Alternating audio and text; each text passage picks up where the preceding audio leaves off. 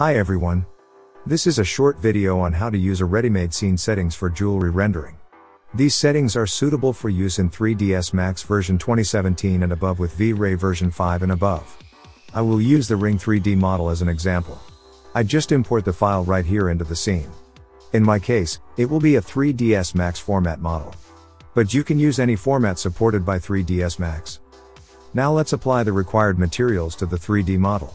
This scene uses multi-materials with several pre-configured materials for gold, gemstones and diamond. So we just need to apply the gold and diamond materials to the model.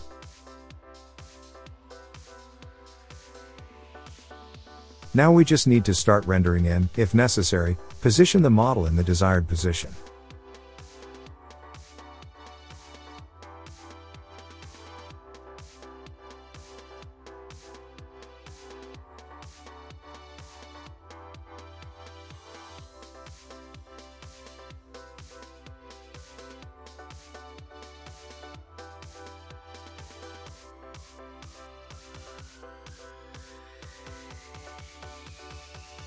That's all, we can start rendering. Thanks for watching. See you later.